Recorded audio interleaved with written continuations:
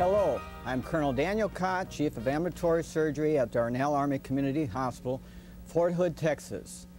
This program is being brought to you live via satellite. The student telephone lines will be open to receive comments and questions from you, the viewers.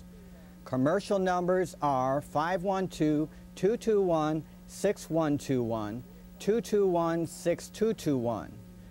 The computer telephone numbers are 512-221-6421, and that computer is in the TV studio here at Fort Sam, Houston.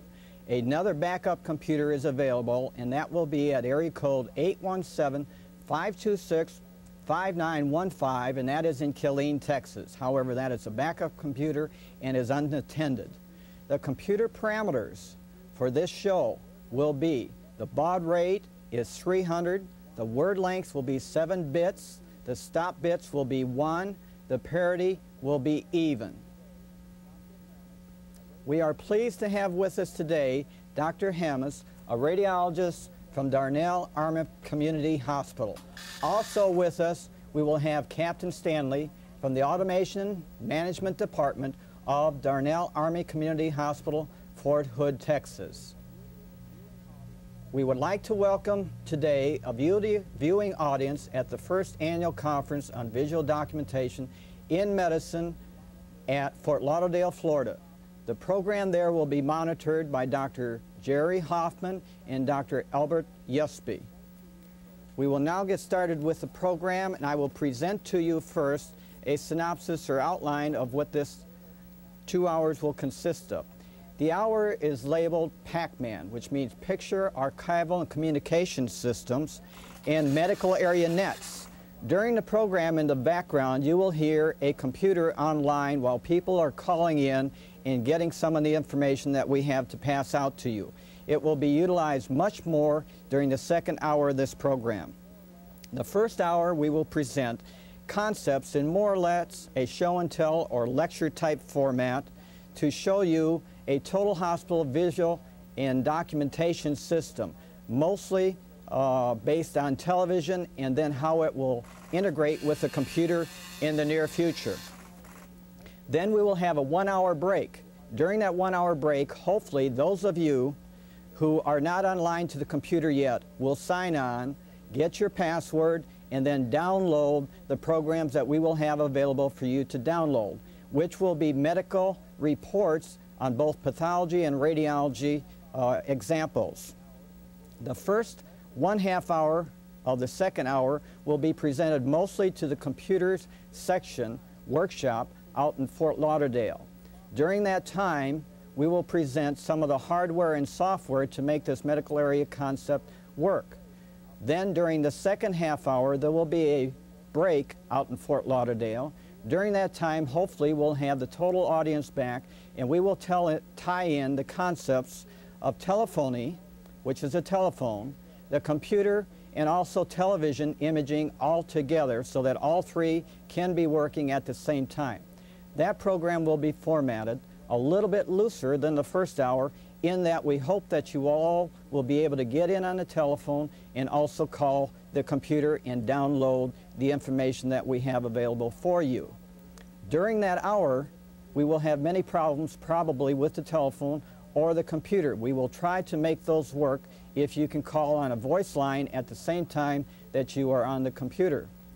While you are on the computer line, only one person can be calling the computer. It is not a multi-line. Only one line will be available into the computer, so if it's busy, that means that somebody else is online.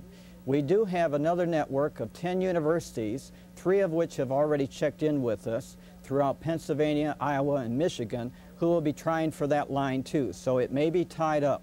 However, we have dedicated about 1/2 hour to that part of the program. Now we will show you the concepts, mostly with a slide presentation, of putting together a system like we are going to describe today. The first slide here shows a reference on most of these concepts. It's labeled visual documentation. It's about 1 year old. However, it does have many tables, charts, and references to the type of material that we're going to talk about today, and specifically the equipment. Here we see one of the problems that can occur once we start moving in television, computers, electrosurgery, and gas machines into the operating room in addition to surgery. There are multiple cables. We trip over them. They can cause some hazard to the patient and also can interfere with each other, such as the radio frequency of the electrical surgery can kill the signal to the television, or the radio frequency from a computer can cause problems with the television. First, we'll start with the visual documentation, that which is oldest, and that is photographic film. This shows a complete setup that can be used through the whole hospital to document any procedure. It is an OM2 camera with a flash that is very cheap and available and will fit on the camera, and then the adapter up there in the corner. This is the adapter attached to a endoscope. Any adapter can be placed in front of the lens, or you can buy a special adapter to place behind the lens. This shows a view through a histoscope using that adapter and that camera, and you can see that the camera automatically does most of the work for you. It automatically calculates the exposure and the timing, and almost always will give you a picture that is at least of some value for diagnostic purposes and usually for teaching purposes. This shows the same X-ray of the same patient with an X-ray, which was taken with the same camera by placing the X-ray on a view box. The defect is there in the upper left corner. Here we see a laparoscope view, again using the equipment we'll talk about, that one single camera, and we can see a double uterus. This is an X-ray, a hysterosalpingogram, showing the same thing, again taken with the same camera. If you have it in the operating room, when you're through with the case, you can take a picture of the X-ray and you have both slides available. This shows a better view of a laparoscope view through that same camera and endoscope. Usually a straight endoscope is used, not one that is operating or has prisms or that will bend the light. You can see here the enlarged ovaries and a very nice view with the OM2 camera and just a regular television, a photographic light source. This shows a camera on top of a microscope adapter. This is a relatively cheap microscope adapter that costs about $20 that now can place that camera on top of the microscope, and you can take very nice microscope pictures. This shows a close-up of the adapter. It's available in most camera stores. And this shows the picture taken again with that camera that calculated the exposure. Most of this equipment is available for less than $500 and usually somewhere between $200 to $300 range.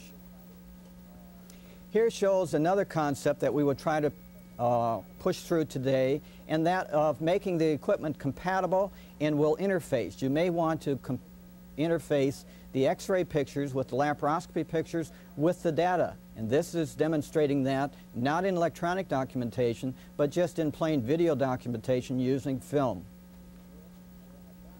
Here we show the camera with an adapter for an operating microscope. The lever there allows you to send 100% of the light either to a TV camera, which is set on there, or to the 35mm camera, rather than split the light and lose a fair amount of the light, usually 50%, to one or the other devices. And this is relatively important depending on the kind of film you use and the TV camera that you use. I see the computer is coming online, and evidently the people are not having too much trouble getting through to the computer. Hopefully it'll work like that for the rest of the hour. Now, this shows a colposcope on a doctor's examining table in a GYN clinic, which utilizes Polaroid film. So we do have instantaneous recording now with Polaroid film in the 35mm formats and the print film formats. This shows a side view of it, relatively cheap colposcope. It is not very expensive in terms of a colposcope that's compatible with television and interfacing with various television multi-camera systems, but it does supply a very good Polaroid picture to you. Now, some of the reasons for using television may be to record surgical procedures. Here you see a surgical procedure being recorded in Hawaii or at Tripler Army Medical Center, utilizing these techniques as far back as 1977. You can utilize these recordings at meeting and courses, of which you out there in Florida right now are receiving, and also just for plain documentation for the record or for the patient's record or for your own record. Television also can be utilized for just plain monitoring procedure. Here we see a chief of the department monitoring one of his ophthalmology residents doing an operative procedure, so he doesn't have to be scrubbed. He also could be down in the clinic, and if he were called on the phone, could monitor this procedure from his office. So you can monitor it. You can actually use a television monitor for microscopic exams, such as a wet smear in gynecology, and letting the patient examine the sperm or the vaginal discharge at the same time the doctor is. Here we see communication consultation via live satellite, which is just one of the type of disciplines we're utilizing today to bring you this program. The live satellite, which goes from here to the equator and then back down to you all in Florida, to you all in Pennsylvania, Iowa, Michigan, and whomever else is watching the program. We also are going to use a telephone, which is a network we're all familiar with, and then now the new networking system of computers. Here we see an older camera, much more expensive than the ones we will present, that was utilized to record many of the programs prior to 1980 that we made here at the Academy of Health Sciences. This is a 3-tube camera and very expensive. This is a home TV camera that we will show you some view of various procedures. It costs less than $800 or around $800 depending on where you buy it and discounts and so on, and it actually gives you a very good picture as compared with some of the more expensive cameras today. Here's a container or the box. It's very important to buy some very good box to carry your equipment in. Now we will show you a more commercial camera. The advantage of this camera, you can see, is that it's got a monitor. It will also gin lock to a multi-camera system as we are showing you today. Now we will show you through videotape a close-up of what I consider one of the ideal cameras to be utilized in a studio today or in a hospital. It's actually tied in with this microscope. It can be placed on any medical piece of equipment that we have. It's a very nice camera, sits on top of a very nice microscope. Here we can see a pointer, which you all will see in a minute, a view through this scope with a pointer, a very nice camera control unit that is portable, has a handle, can be carried throughout the hospital, and has multi-dials that we can sync in with many pieces of equipment in a multi-camera system. Now we'll show you a view through the scope. We'll actually look through the scope, and we should have a picture there. This is a lymph node in peritoneum. It was actually a case of splenosis, and you can see us moving the pointer to demonstrate to you various things that may be important to someone on the other end. We will show this much more during the second hour. Now we will go back to the cameras and the TV systems. This is this camera that we showed you. Here's a camera control unit sitting on top of a very nice video recorder today that actually records in times and second. It has a fast forward and fast reverse, a little dial in the far right there you can see, which is very important in recording and can be locked into systems with computers that will log the procedures as you are doing them. This shows another view of the microscope and the adapter on top of it. Now we'll show you some of the cheaper adapters. These are relatively expensive adapters for programs like this or when you want to sync in through microwave or satellite with others. The expensive adapter is on the right. The very small silver adapter there is worth only about $25. The adapter on its left is about $200 to $300. So you can get these in any price ranges if you want to get in and learn these techniques. Here's a small adapter, sells for under $35, about a $300 adapter. And then another adapter that does have a focusing device, usually sells for under $500. And a relatively expensive adapter with a 6-way prism there. Now we'll talk a little bit about one of the absolute essentials, and that is light. We cannot take the operating room and move it outside as they've done here, but we have to move the sunlight inside, and that's a very important concept. If you think in terms of sunlight or 5,000 plus Kelvin temperature, now you are thinking in terms of a totally compatible system with television and photography. If you're operating at studio lights, you may have problems. Their Kelvin temperature is usually 2,800 to 3,200. Here we show an operating room light We have 4 of them at the hospital that we are talking about, 2 in operating rooms side by side and 2 in delivery rooms side by side. This stays in the operating room light all the time, and you can record any operating procedure you are going to do. Here's a close-up of it. You can see a zoom lens there. There's a very small TV camera behind there. On the right is a place for you to put a 35mm camera, and you can also take flash pictures, as there's also a built-in flash. This obviously takes a fair amount of thought beforehand as you are designing and building a hospital to get the budget programmed and to get these systems programmed into the places where they will be needed to make a total hospital system. Here's an operating room view showing on the monitor behind there, which we'll zoom in on in just a minute. The operating room light you can see is on. There's a picture on the monitor behind the doctor's head. There is a system. This is our portable system, which we'll talk about a little bit later. You can see a measuring device there measuring the uterus.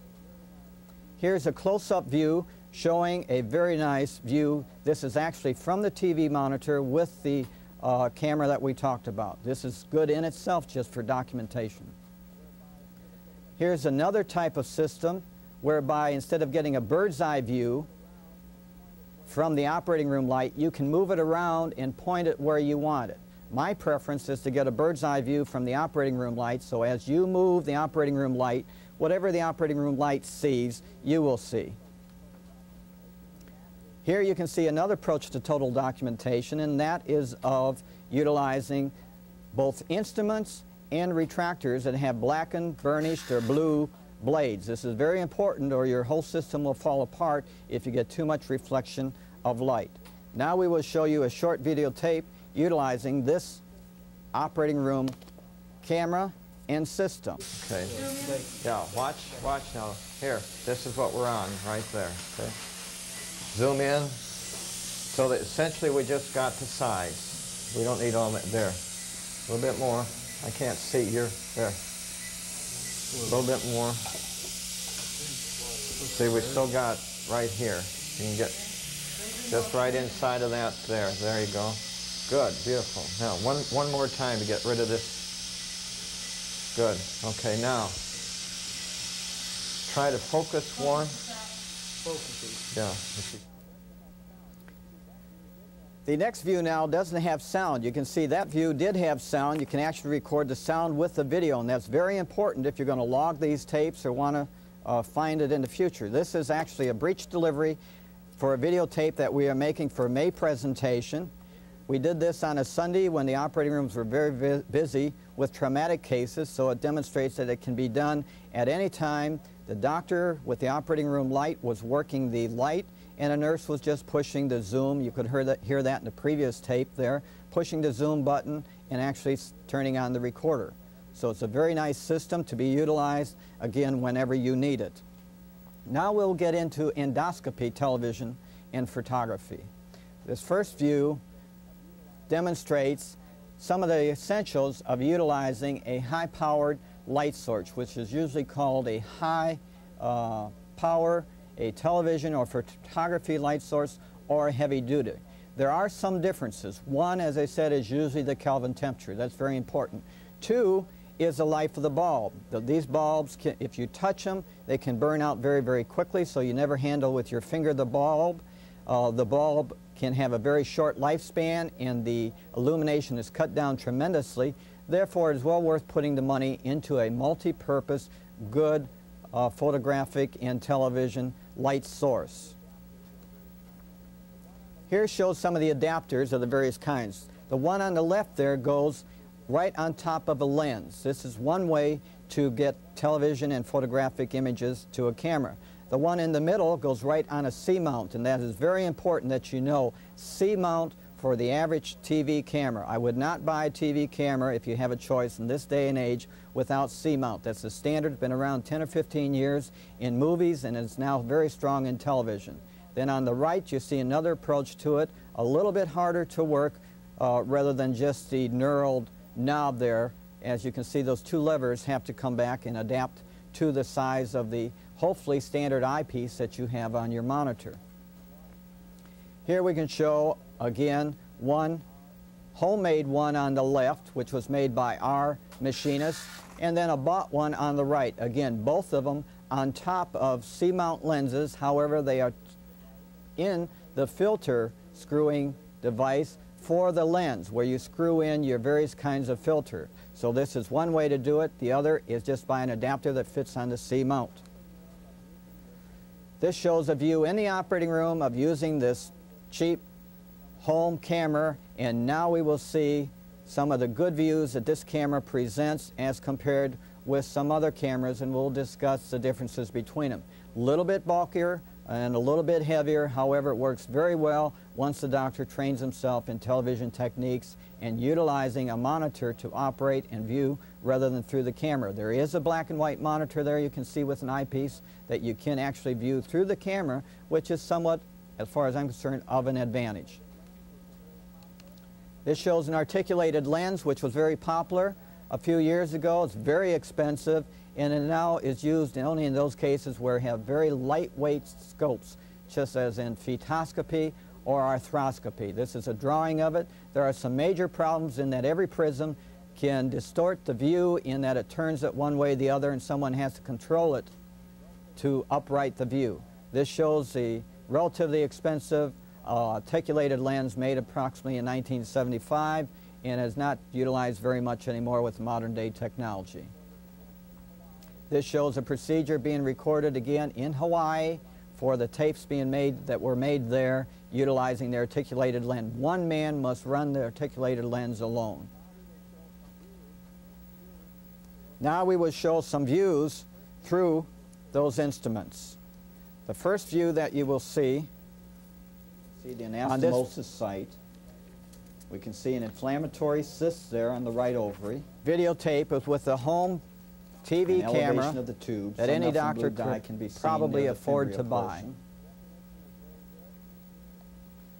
Definition is very good. Ovary, which is about resolution is good, and the price is right. Cyst. There's normal fimbria.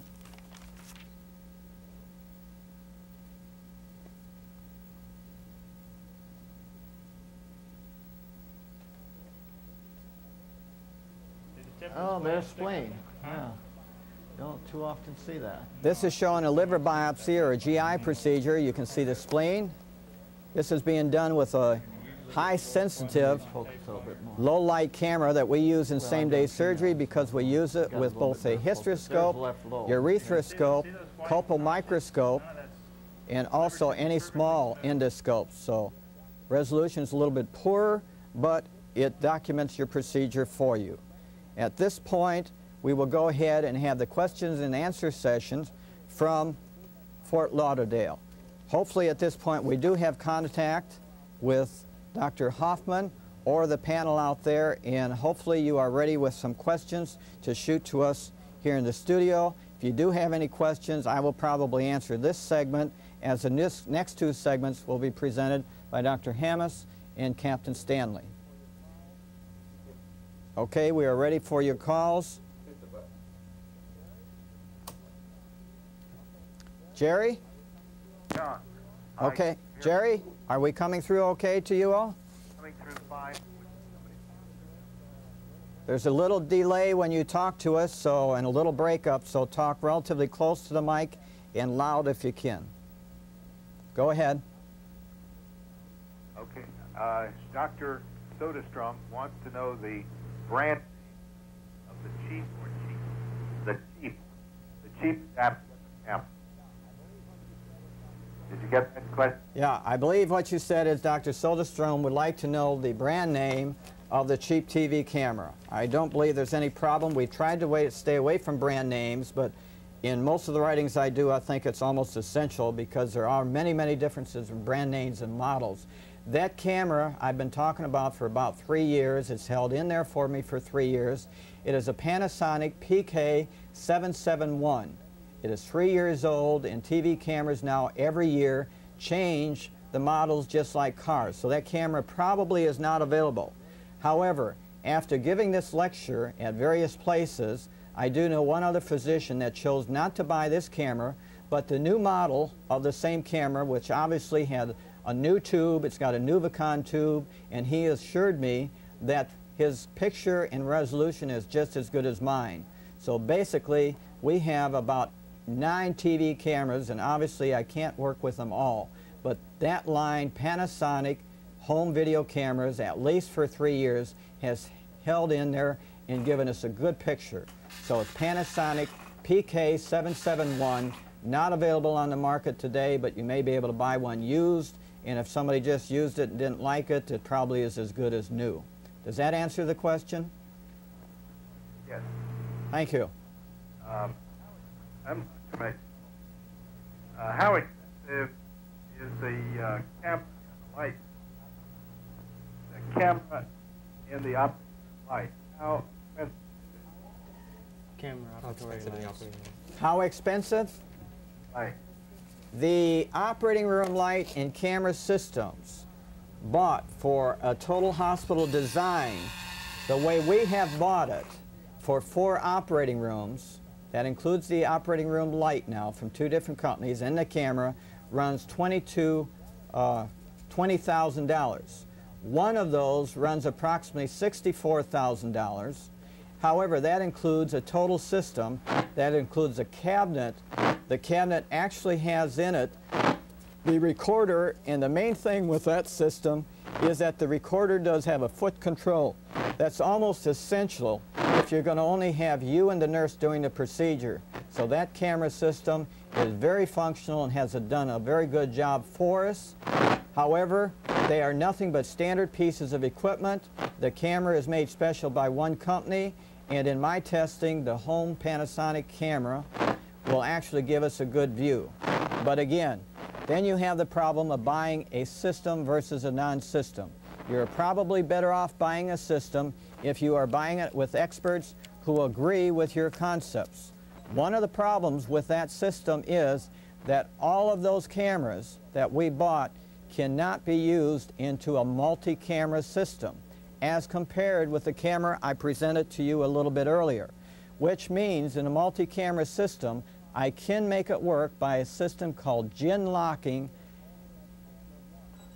and putting it only as camera 1. So if I bought 4 of those cameras on a multi-camera system, I can only use it as camera 1, and then I have to have either one of the other 2 cameras I presented as camera 2 and 3, or I could put in a color computer on channel 1 to sync the other system, and then I could not use any of these type of cameras. So these are things that the manufacturers and those of us who are interested in more than one camera online have to discuss and set some standards very early in the course, which hopefully will come from this meeting.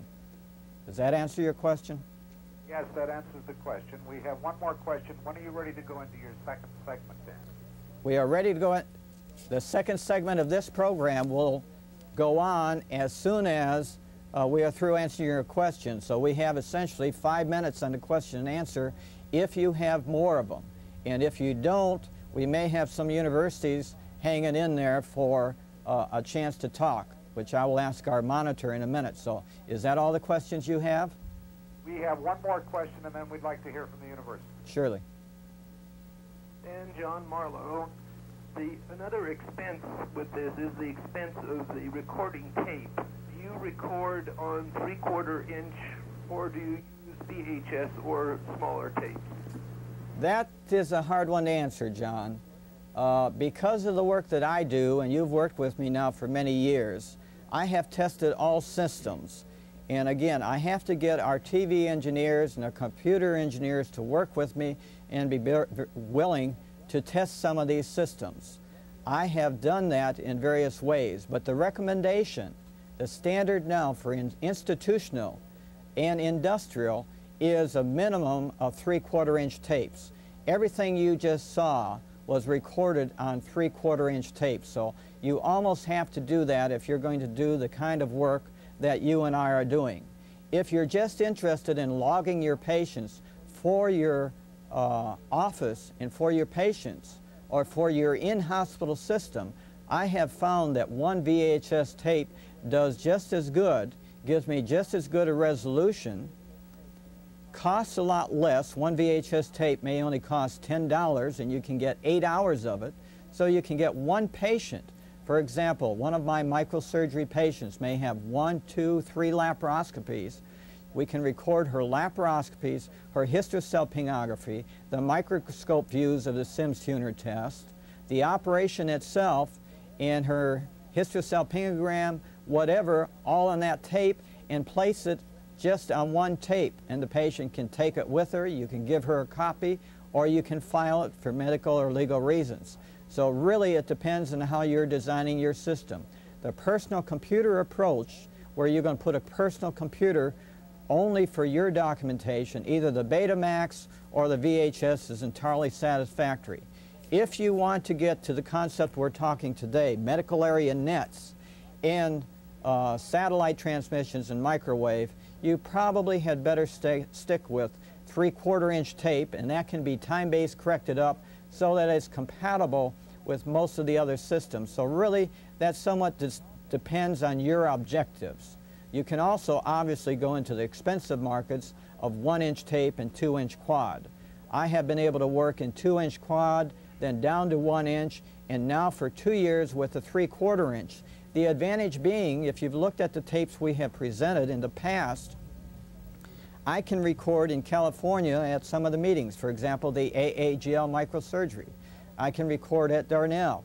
I can take all of these tapes into our system and send them to you just as I did. So I can mix and match essentially medicine around the world.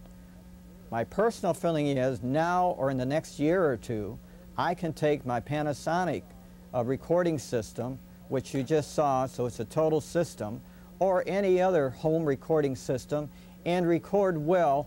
The resolution is about as good as I just showed you on the other. Now in tapes, for example, on 2-inch quad, you may be able to go to dub down from anywhere from 6 to 10 generations.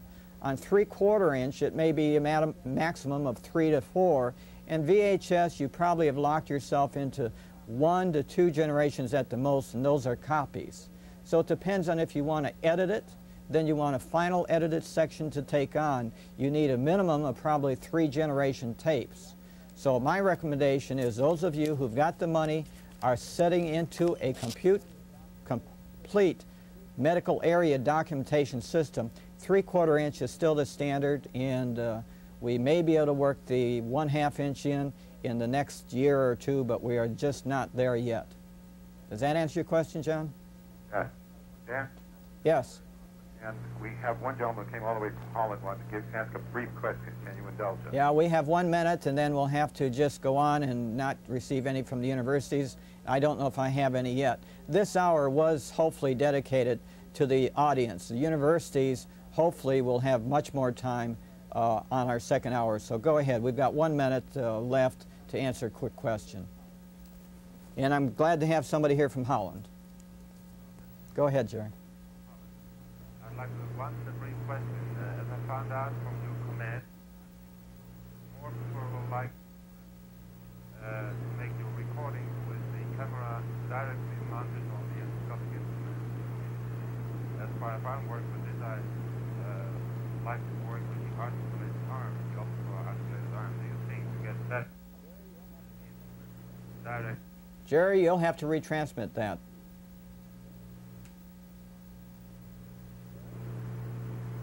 Hello? Jerry? Yes, got it. Interpret it. He's not coming through that well.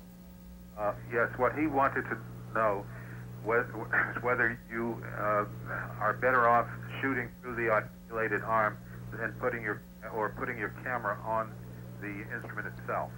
Okay, that's a very important concept, and as generally speaking, the less optical devices you have between your camera and the TV camera, the better the picture.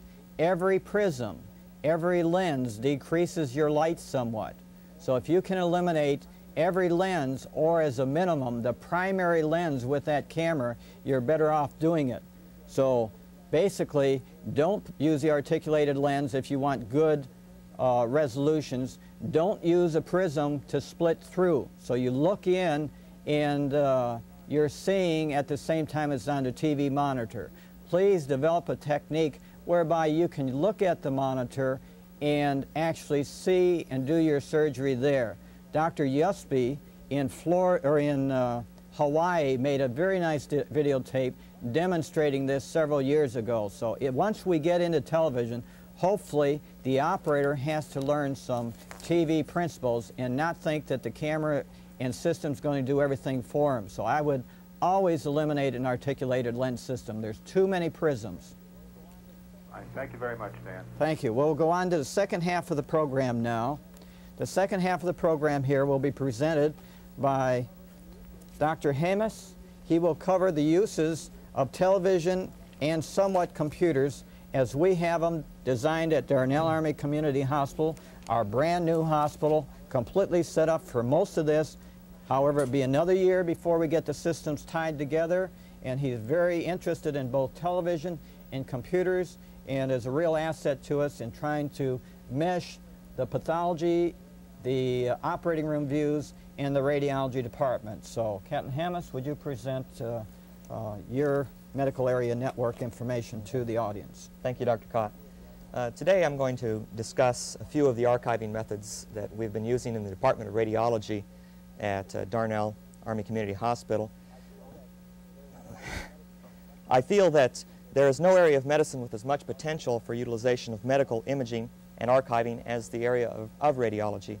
Radiology is a very rapidly expanding and evolving field with many potential uses of existing and developing technology for storage and manipulation of the studies we are obtaining. The main archival system we've had in radiology up to and including the present time is the X-ray film. However, this system requires a large amount of file room, and with the increases in silver prices, the development of new imaging procedures, that is, those other than the conventional X-ray such as ultrasound, nuclear medicine, and computerized tomography, new archiving systems have also been developed. A good example is the fluoroscopy unit. Fluoroscopy is used as an aid in positioning the patient to obtain a picture and is also used for dynamic or motion studies. Conventionally, single spot films have been obtained to record selected images from the dynamic study.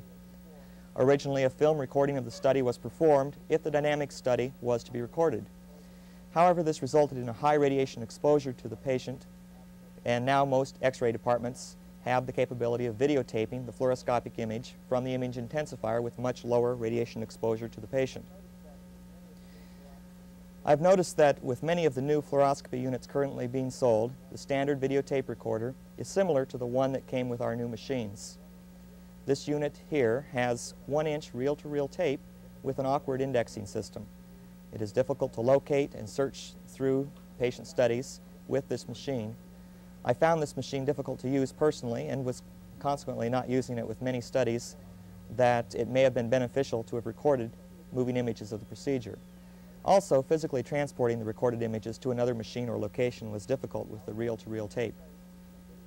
However, when we replaced this machine with a newer 3/4-inch cassette tape machine with a very good indexing system, it was much easier to record these images, and we began to record more fluoroscopy studies. Now we have clinicians who actually bring their own tapes to the radiology department for recording if they happen to have a particularly interesting patient. On this video recorder, the indexing system is particularly useful. If the fast forward or fast reverse button is pushed, the tape index will momentarily pause between the individual patient studies in the blank spaces, making it easy to find the beginning or end of the study if you do not happen to know the exact index number. Also, an easy-to-use variable speed search is provided, making it easy to find a particular portion of the study. One other nice feature is the tape index stops at the end of the last patient study, making it simple, to find this location to begin recording a study that is to be added to the tape. This video tape machine is hooked into this wall plate in our fluoroscopy room, which was designed at the time of design of the hospital and made it very easy for installation.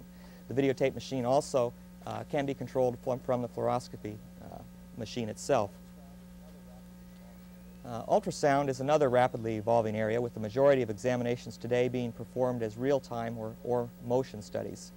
We can record these studies on videotape or on the conventional film, with the latter being the more common.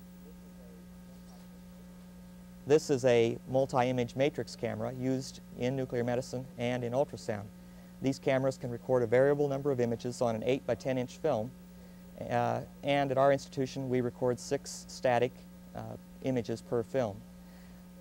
In the base of this camera is a video monitor, and the image is merely photographed from this monitor. The monitor can also be adjusted to achieve the desired grayscale and contrast level of the picture on the film.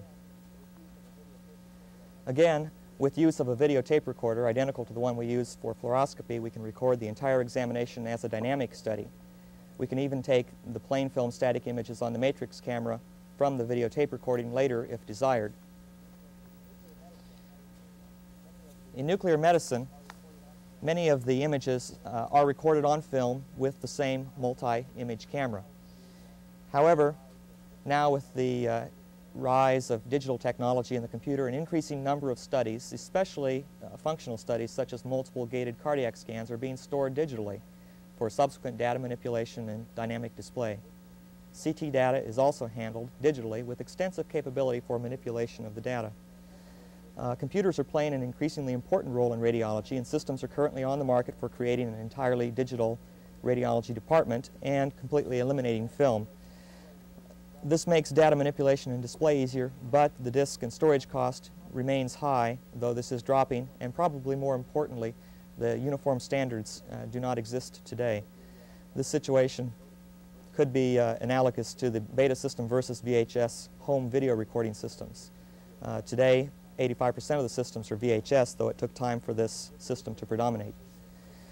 With the digital technology, we can sit at the operator console and display the images on the high-resolution monitor and not rely on the file room to hopefully find the study from the huge stacks of stored films. Viewing of the images by the clinician can also be performed in his office or on the ward rather than having to physically retrieve the study from the radiology department. However, for the majority of us, I believe the entirely digital X-ray department is some time off. We have to make the most of the technology we actually possess now, which is television. Another area with which we've been experimenting is the televised transmission of radiographic images from remote installations to the radiology department for consultation and interpretation. The system we have is basically a television camera with monitors connected to a videotape machine identical to those we've seen earlier, plus a microcomputer for indexing and retrieval of patient studies. The technician merely positions the radiograph on the view box beneath the television camera and then enters the patient data into the computer for recording of the image. For transmission from the remote installation, we have a microwave tower atop the hospital. The transmitted image can be viewed live by the radiologist for consultation with the referring physician, or can be stored on the videotape for later viewing. We are hoping to expand this system for support transmission of radiographs to Brooke Army Medical Center, our major referral center for educational conferences and consultation. These are a few of the archiving methods we have been using in the radiology department in our hospital. There are so many opportunities in this area for radiology that we have barely scratched the surface. I would welcome any suggestions which the audience might have, and Captain Stanley will now speak on computer networks. Captain Stanley? Thank you, Dr. Hammes. Good afternoon. Today I would like to discuss computer networks to be used in our hospital. But before I discuss our network, let me first define the term network. Network is used in this discussion defines the relationship between multiple pieces of hardware to one another. Simple networks are those Simple networks are those where a single terminal may access multiple hosts by direct lines or commercial phone circuits. In the first slide that we have, we show the simple network, where the selection of hosts is determined by either a mechanical switch or the choice of phone line to be dialed. This concept has been improved upon by many manufacturers to provide an intelligent switch which the user must first access prior to actually connecting to the desired host. These switches will connect the user to a specified CPU upon request. The user may terminate a session with one CPU and access another without having to leave the switch. This method still requires discrete communication lines for each terminal. The second level of networking consolidates the communication network. The upper portion of the slide diagrams a dual cable broadband network system. The boxes labeled T represent interface hardware referred to as buffered interface units, or BIUs. Each BIU is capable of supporting up to 4 terminal devices, a mix of printers and CRTs, or, if situated in the computer room, can support up to 4 asynchronous ports. I will cover some of the specific details of the cable system later, since this is the method selected by the Army Medical Department for supporting the multi-terminal, multi-CPU environment. Basically, in a cable configuration, the user selects a host CPU by symbolic code, and then the interface units establish the link. The cable reduces the number of discrete lines required to support terminals distributed throughout a facility. These cable systems use radio frequency transmissions to carry data at speeds close to 100,000 characters per second, or 1 megabits if you like smaller chunks. The system may be either single or dual cable. The interfacing depicted in the lower half of the slide demonstrates 2 methods of CPUs sharing data and software resources. The link between the hosts will allow data transfer between the CPUs, and in the more advanced systems will allow data to remain resident on one machine's mass storage device while manipulating software is on the second machine. For example, on machine A, the user has collected data generated from a study, and machine B has the software required to analyze and/or graph the data. This is not totally uncommon when data is collected in real time as it's being generated, a task which will often burden the fastest machines to the point where other users of the system will not be able to work, or data will be lost. Or a company may have 2 systems sitting side by side, and they don't really want to expend the funds to duplicate all their software for both systems. The link to the mass storage device in the lower middle is a dual-ported subsystem, which can be accessed by both systems. This enables the access of data by both systems without requiring additional CPU processing requirements, as opposed to the host-to-host link, which will require a certain amount of CPU resources. The last configuration describes what could be called the virtual machine. Any authorized user is allowed access to all hosts via a single communications network, and data can be shared by all CPUs. This is a logical evolution of our computer networks. The Darnell Army Community Hospital, and as a subordinate command of the Army Medical Department, has chosen the dual cable system as its communications base. In this cable system, we can transmit computer data, video data such as X-rays, and educational programs and entertainment TV for our patients. The cable system itself is comprised of commercial TV components. Each cable is a one-way traffic device. All of the outputs are placed on one cable, and the input is taken from the opposing cable.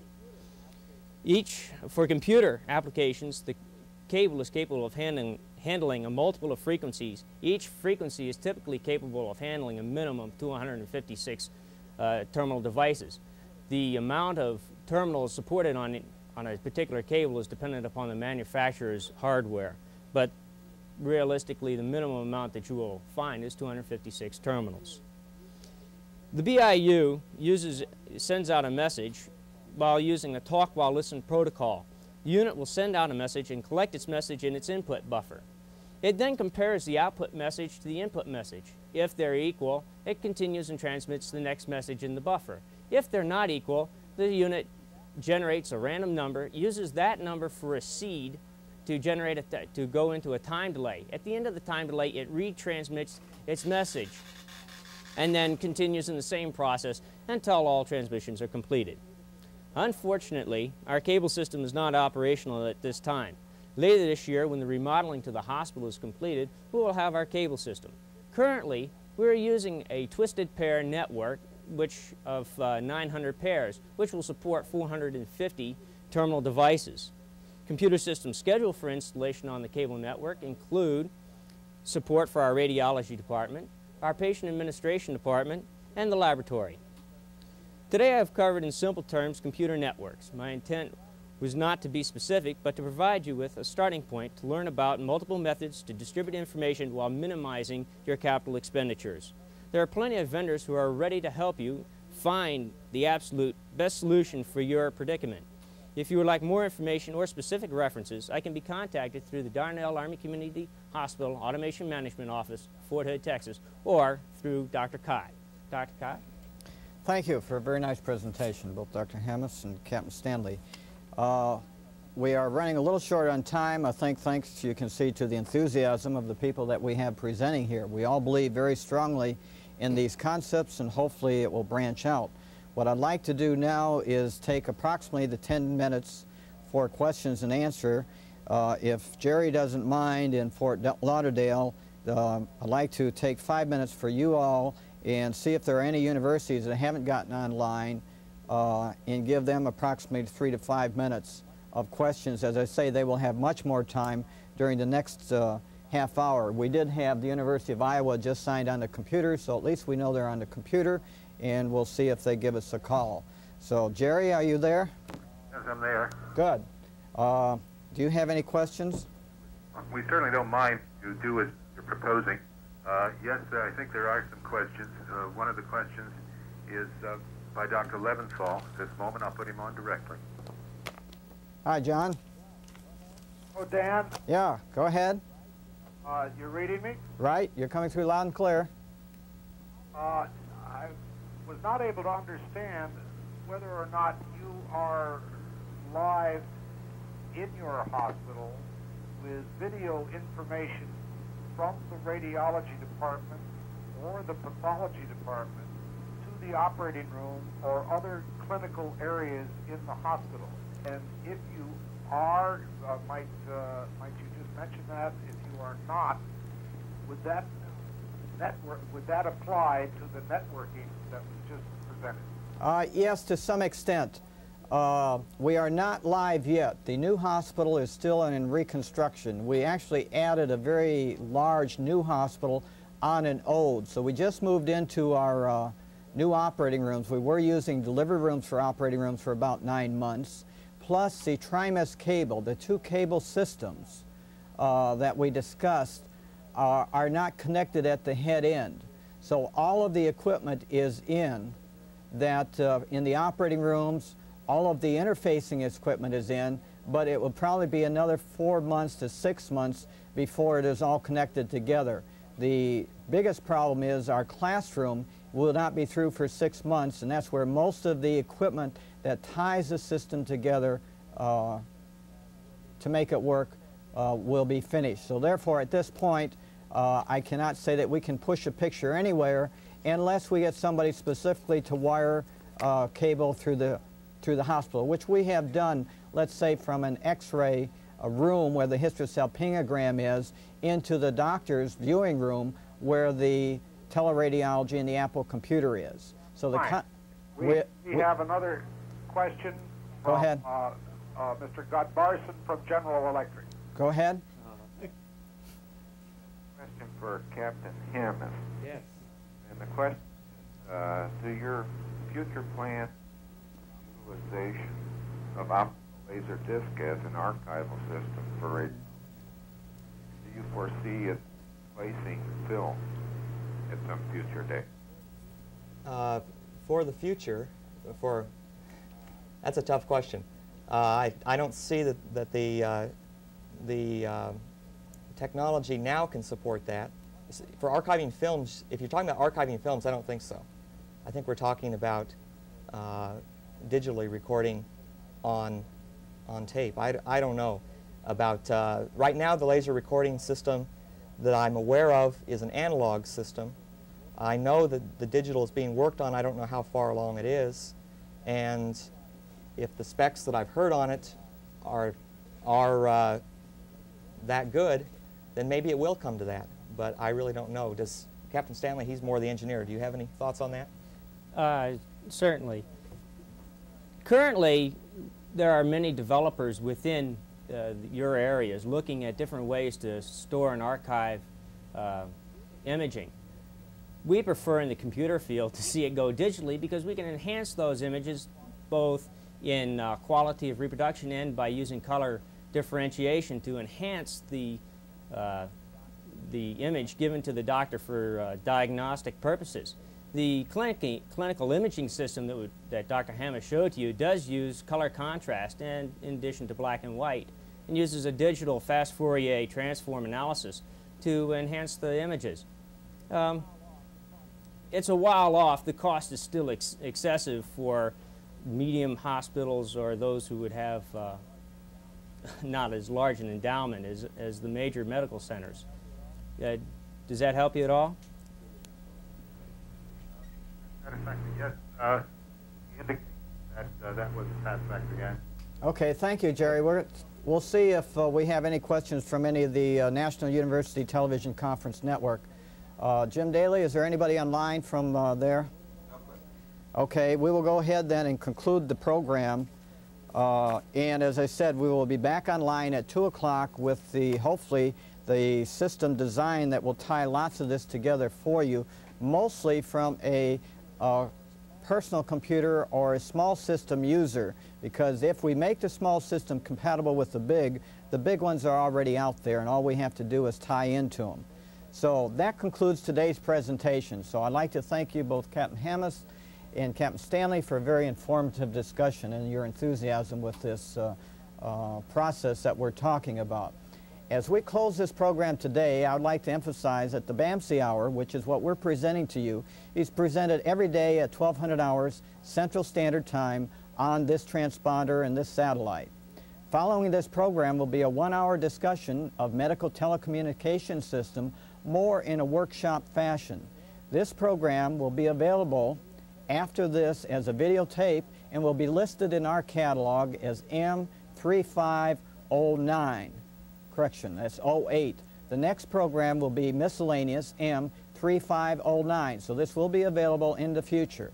Now, I would like to thank all of you, and especially Dr. John Leventhal, who put most of this together. And if it weren't for him, we probably would not be talking to you all out there in Florida. And all of you who are interested in these concepts and have paid your time and taken your time, paid your money and taken your time to go to the meeting out there. Thanks for watching this Health Services Command Special. Thank you, and we'll see you at 2 o'clock.